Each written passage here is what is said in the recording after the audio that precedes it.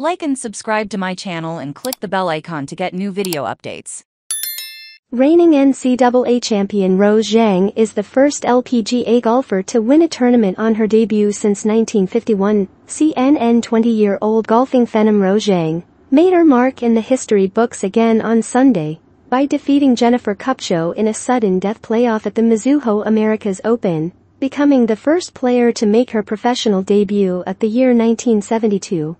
Won in Lpga tournament years. After shooting a 6 under 66 on Saturday, Zhang went into the final round at Liberty National Golf Club in New Jersey with a two-shot lead over Athiathitical, Aditya Shok and Cheyenne Knight. But Sunday's finals turned into a roller coaster ride for the two-time NCAA Women's Golf National Champion. Zhang had a chance to take a two-shot lead on the 16th hole, but missed an easy birdie putt to secure a slight advantage versus Kupcho. Zhang narrowly avoided dropping a shot on the 17th hole and made it into the difficult 18th hole with a crucial 10-foot par rebate. With a win in sight, Zhang missed a potentially winning one putt that sent the tournament into a sudden death playoff. Kupcho. Both golfers managed to recover from bad shots on the first playoff hole and posted par saves. Zhang, who turned pro on May 26 after a historic career at Stanford, is the second player ever and the first since Beverley Hanson in 1951